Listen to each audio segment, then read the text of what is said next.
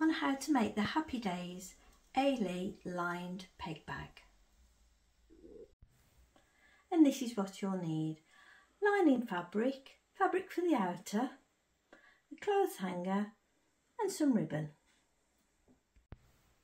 And this is how you make it. We'll start making the front top of the peg bag. Place your 2 pieces of fabric that you've cut out for the top and place right sides together, and then clip all the way around the curved shape. And now I'm going to take it to the sewing machine and use a 1/4 inch seam allowance, starting there, sew all the way around the curve, so we're only sewing the curve shape. I've sewn all around the curve and I've clipped just to reduce the bulk, and now we've got to flip it the right way.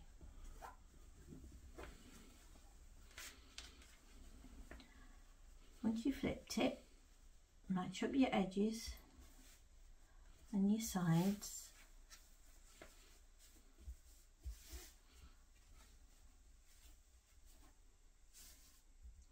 And then take it over to your iron and press it. I've pressed it and that's your top piece finished. Place your lining front right sides up. If you were using pattern fabric, you'd be looking at the pretty side here now. I'm using plain, so it doesn't really matter. Then take the top piece that you've just made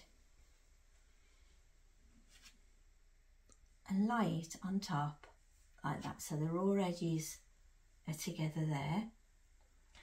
And then take the front piece that you've cut out and place it on top, right sides together,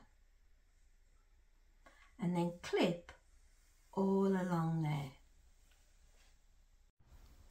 I've now clipped it, and I'm going to take it to the sewing machine, and using a 1/4 inch seam allowance, I'm going to start there and sew all along there, joining all the layers together. I've sewn all along there, and now I'm going to open it out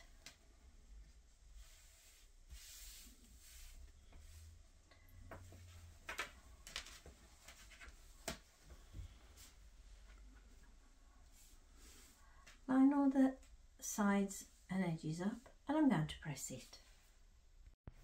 Place your front right sides up, take your back piece and place on top, right sides together, line up your edges, and then take your lining piece and place that on top again, and again line up your edges. And if you are using pattern fabric, you'd be looking at the pretty side now. I'm now going to clip all the way around. Don't worry too much about this excess at the bottom, we'll trim that later. I'm leaving a gap at the top for the coat hanger to come through, and I'm going to start sewing now, and I'm going to start sewing there on the edge of the gap using a 1/4 inch seam allowance. Sew all the way down there and stop, all the way down to the bottom and stop, across and stop, back up and stop, and across and stop. And I've remembered to leave a 2 cm gap at the top. I've sewn all the way around, and I'm going to trim any excess along there, and I'm going to trim each of the corners.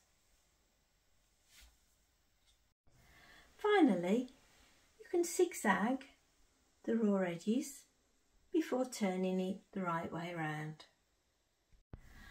I've turned it the right way, I've pressed it, and I've added the clothes hanger and a little ribbon, and that's your Eilidh peg bag all finished.